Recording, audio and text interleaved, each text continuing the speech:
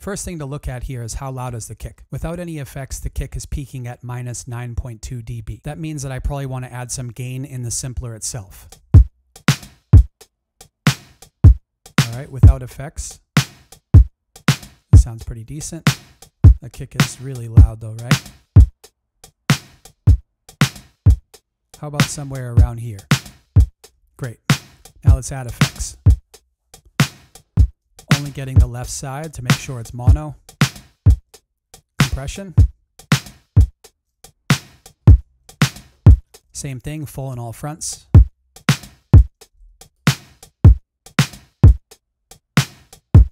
Nice. You can hear it's clamping in towards the back end of the kick, and this is now going to be towards the front. Too much towards the front. Very towards the front. Somewhere in the middle. So compression is a tonal decision, right? You're deciding what part of the sample you want to clamp down on, and what part you clamp on is going to bring out different tonal characteristics. So at the very beginning, you might find that it sounds very slappy and flappy, but towards the middle, it sounds rounded, more like a tone. And towards the end, it's like the back end of the kick and all the mechanical noise. Where in the sample you clamp down on actually matters. All right, moving forward. There's the beginning of that kick, right? Nice. Take out some of the mids. It's just deep low end and slappy front.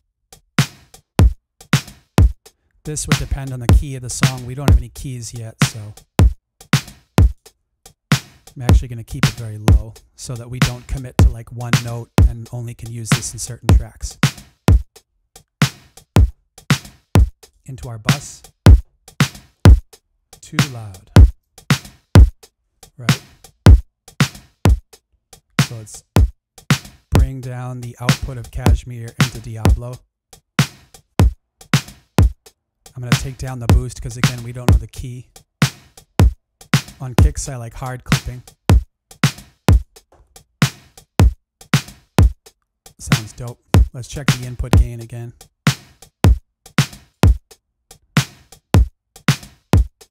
Magnitude is 0. This is basically off. Somewhere there. Nice. I'm then going to decrease the gain to bring it back together.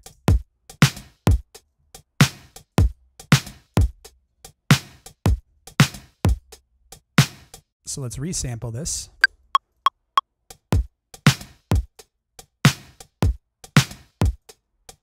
All right, we've resampled this. If you check over here, the peak volume is minus 6.2. So we're going to make this actually minus 7, so it's quieter, just to mess with your head. And then if I solo this track, let's listen to our drums without effects be louder than our drums with effects, just to mess with your head.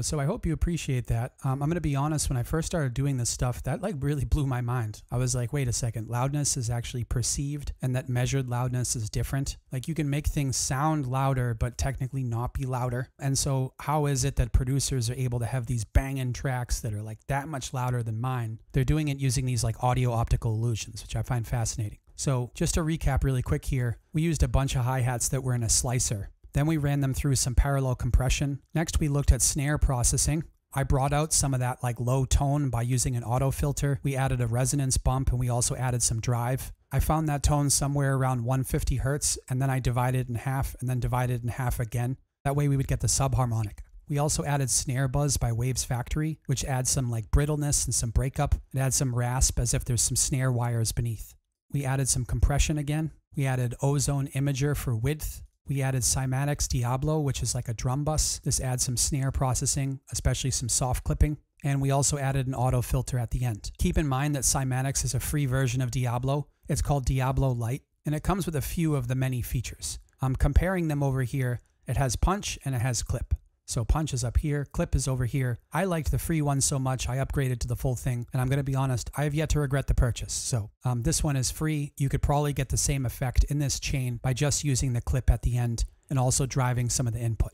If you want to add some transient, add some punch here. Moving on to the kick. We have some input gain. You could select left or right if it's a stereo kick, and then now it's mono. We have some kick compression again. We have KSHMR Essentials kick. This allows us to add some sub, some EQ, some transient shaping, some tape effects, some pressure to the back of the kick, some compression, and some width. A lot of these are kind of redundant though in our chain, and so we achieve these effects by using other plugins as well. Again, I have another instance of Cymatics Diablo, which we said is like kind of like tape saturation, kind of like a drum bus, kind of like a soft clipper. It's sort of a Swiss Army knife for all these different things. You could also look at it like it's distortion.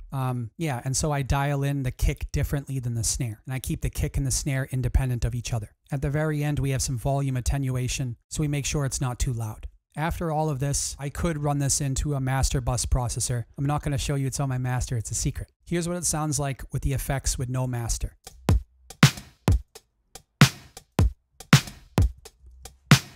And then with master bus processing. Okay.